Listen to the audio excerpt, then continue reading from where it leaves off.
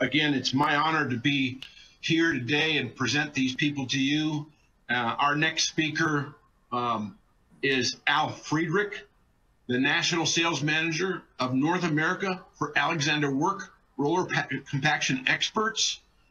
Alexanderwerk U.S. headquarters and operations are located just outside of Philadelphia, Pennsylvania. I was just there for one of their open houses in the fall. They have a spectacular new training facility. It was a real honor to take part in that. The Alexanderwerk team is a big part of what we do here at Texuticals. I have a machine sitting right next to me, one of their roller compactors. It's WP120. I like to make Al take it apart and put it back together because he's better at it than me. I keep saying I don't know how to clean it, and I get away with getting him to do it. Thank you, Al, for buying into that. But I'm looking forward to your presentation, Al. You're a great guy, great presenter. Ladies and gentlemen, Al Friedrich. Yes, I am. All set to go, Mike, and thanks for the introduction.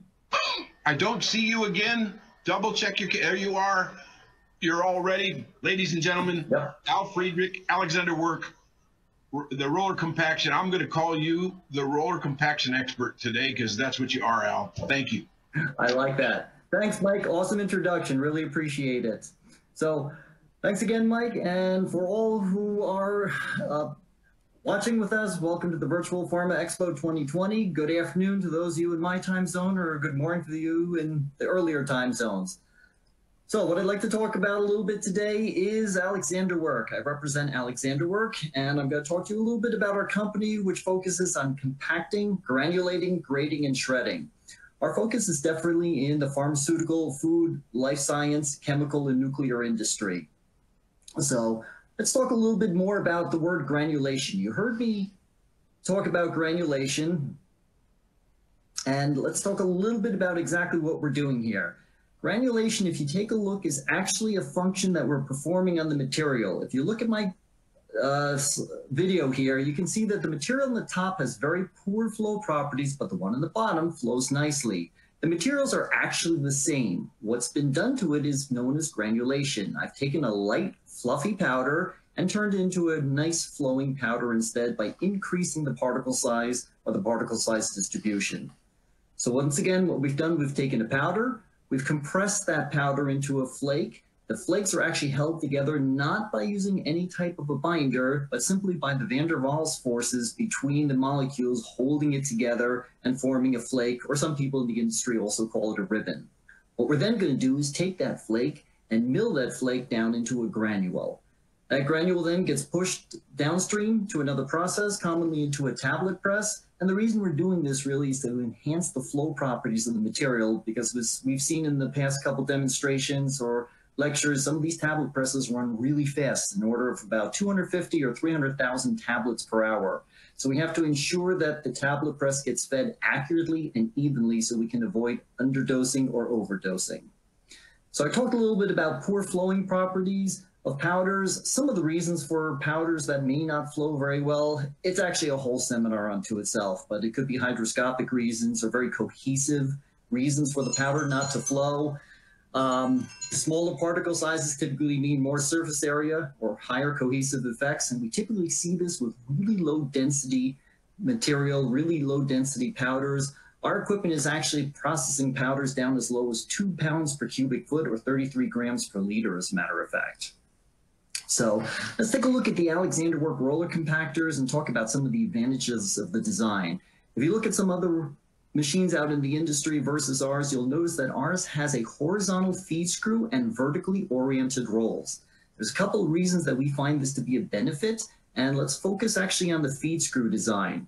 If you look at the feed screw, or what I call metering screw sometimes, because it's a horizontal design, that kind of eliminates the effects of gravity acting as a pre-compressing force on the material. Think about it. You might have an IBC which could have 3 or 5 feet of head height of material above the feed hopper. What's actually happening is gravity is pushing down on that material. They are pre-compressing it or pre-compacting it.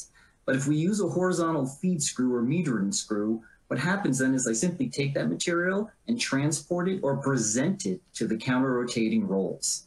Our rolls are vertically oriented, as I indicated there, So sometimes you may have a little bit of side seal leakage between the rolls, but with a vertically oriented roll design, what happens is I can take that side seal leakage and send it out through a small pipe on the side there, or a chute, and reintroduce it into the feed hopper as uncompressed fines instead of pushing it through the rest of the system into the granulators.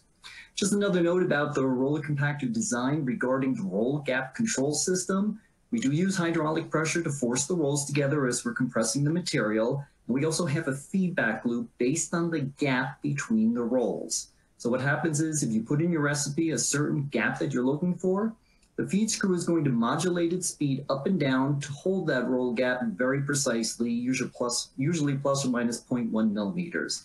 That way we ensure a very consistent flake density and a very consistent flake thickness. So I was talking a little bit about the feed screw and the metering screw and the counter-rotating rolls. Let's take a look at a nice shot that I usually like to discuss with our customers here when we're talking about it. The arrows coming in from the left represent the material being transported by the feed screw. They push the material or present the material into the counter-rotating rolls, at first in the slip region and then in the nip region. The nip region, or the nip angle, as sometimes you hear in the industry, is not just a theoretical concept, it's actually very real.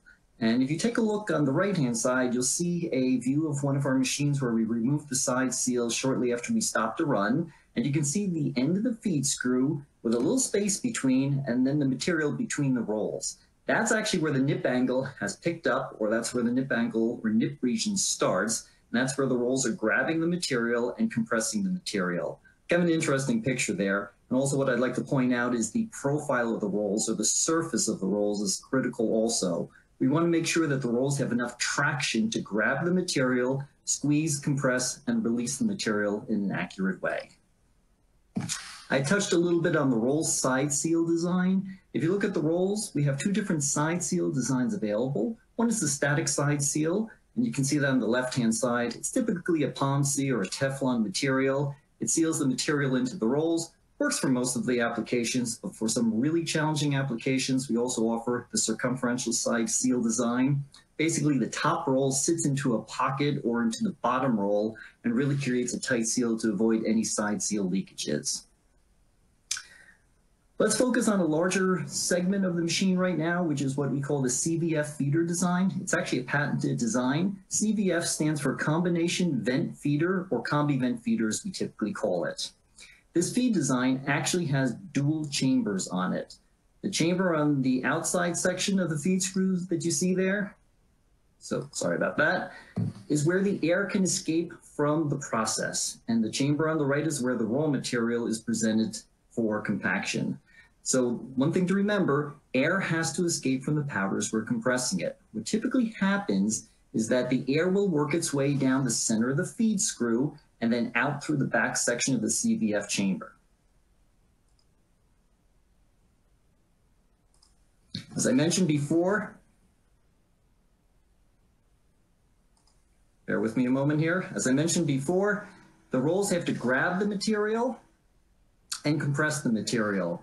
You don't want to force the material into the rolls. You want the rolls to grab the material and compress it and then release it. Having a little trouble with the video here. Bear with me for a moment.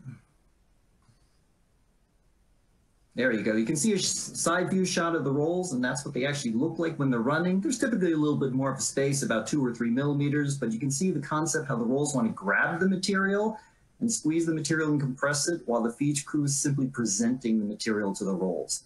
Another benefit of the CVF feeder design, as you can see here, is the section where there's a vacuum area.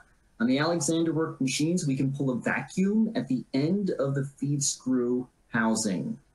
And what's interesting about that particular design is that the feed screw housing and the vacuum system there is not just for de-aeration. Rather, what it's doing is it's taking the material and de-aerating it a little bit, but helping to pull it to the outside of the feed screw housing.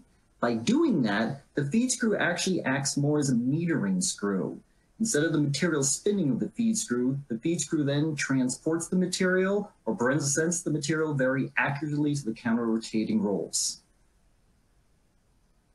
Okay, I'm just pulling up the video of the vacuum system to give you an idea what that looks like in a 3D animation.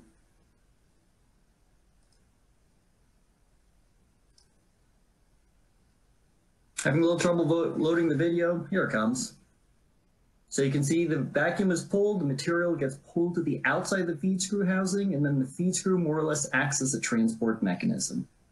So once we've compacted the material in the compaction rolls, what we form then is commonly called flakes or ribbons. What we have to do then is mill up these flakes into granules.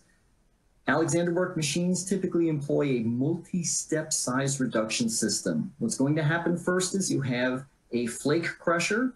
That flake crusher is a slow rotating set of fingers which gently break up the flakes or the ribbons into smaller particles, probably about a ½ an inch in size. Those particles will then fall down into a dual-stage RFG or rotary fine granulator system. By doing a multi-step crushing or size reduction process, we generate the least amount of fines possible in the system.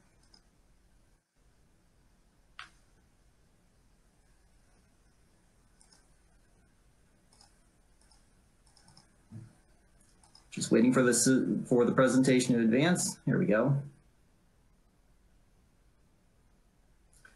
Interestingly enough, we have a system called the AGS system, or automatic spacing system, on our AGS units. What actually happens there is there's a cam that actually adjusts the spacing between the screen and the rotor.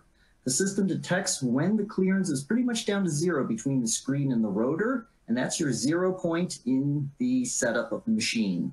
In the recipe, then, you can enter exactly what you're looking for a gap between the screen and the rotor. This design ensures that the machine is set up identically every single time, and you don't have operator variance from batch to batch or setup to setup. Some customers also do have a necessity for recycling fines in the material. That you can see, we have a depiction here of a roller compactor in the center with a screening deck underneath. And what happens after that is typically material that is fine is recirculated up into the feed hopper assembly again. Just waiting for the next video to load.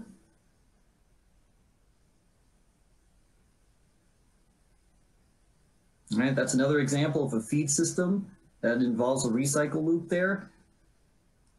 What typically happens using the CVF feeding system is really interesting. The small amount of fines that get recirculated are introduced to the back chamber of the CVF feeder. Let's assume that about 15% of the batch that we're running is representative of a recycle loop. Okay, 15% of the material will be presented to the back section of the feed screw. The feed screw transports that small amount of material forwards. 85% of the material is then introduced as raw material. The feed screw does a very effective job of mixing the recycled material with the raw material, transporting it and presenting it to the counter-rotating rolls. We actually did a study at Alexanderwerk not too long ago where we mixed some red sugar with lactose powder, and we ran the machine at a representative 15% recycle, and you can see one of the flakes that we got out of it here. There's a picture of one of the flakes right in front of you there. You can see there's a quite homogeneous distribution of the red sugar mixed in with 85% lactose. There's a video clip of the red sugar test and a flake coming out of the machine there. So let's talk a little bit about our product lineup, after about the technologies in the machines which are available from small to large. Our machines start out with the BT120, which stands for Benchtop 120 unit. It's a small benchtop unit that works fantastic for the R&D guys. Going up one size, you get to the WP120, which is a completely portable unit. It's self-contained regarding the electronics, the hydraulics, everything in it. You can wheel it from process suite to process suite. Another one that's not shown here is the WP150, which goes up a little bit larger in size. 120 gives you a capacity of about 40 kilograms per hour if you're running lactose. And then we can get to the larger WP200, which is truly the workhorse for the production industry. And capacities can be about 400 kilograms or higher for that, based on lactose again. All of these are fully scalable from one size to the other. Interestingly enough, we also have for a really small unit, the BT120 or the WP120, something called the microbatch unit. The microbatch unit is a system that we can add to either one of these machines here, and basically enables the fellows in the formulation department to run small batches as small as about 5 or 10 grams, as a matter of fact. You can see it's basically where they can introduce a small amount of material onto the tray. The tray will take that material, run it through the rails, and form a flake. Really interesting, really cool feature, and you can flip the machine back to a normal production unit after running that particular operation. Just waiting for the video to load so you can see what it looks like. Microvacuum operation.